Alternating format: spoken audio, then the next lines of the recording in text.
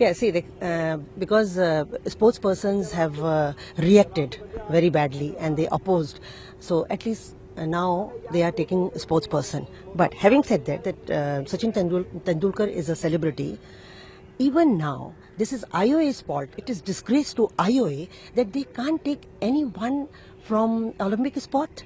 And this is the golden chance for Olympic sports persons, medalists, Olympic medalists. There are so many to become celebrity in their own event.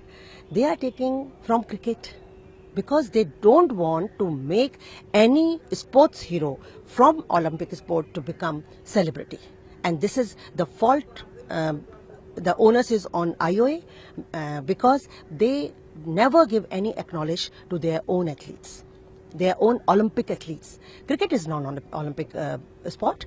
No matter that cricket is the game and cricketers are celebrities, it doesn't mean that you disgrace your own Olympic champions.